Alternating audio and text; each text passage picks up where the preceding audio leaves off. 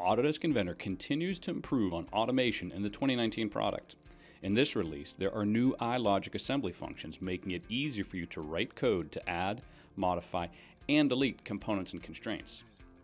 In this conveyor assembly, we're deleting and adding the chute to an assembly along with 3 constraints to fully define its position.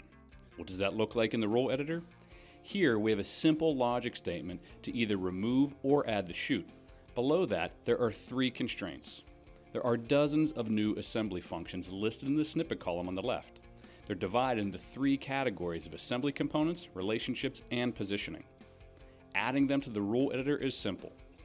Double-click on an object such as a flush constraint and modify the text for the name of the mate, component name, and referencing geometry.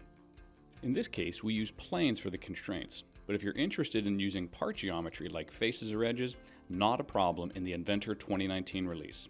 In this assembly, we're using iLogic functions to add or remove the casters. Notice the added caster at the bottom of the browser along with an insert constraint to position each one. As you know, an edge is used in this constraint type. The question is, how do you get the edge name in the rule editor? New in Inventor 2019, you can now assign names directly to geometry.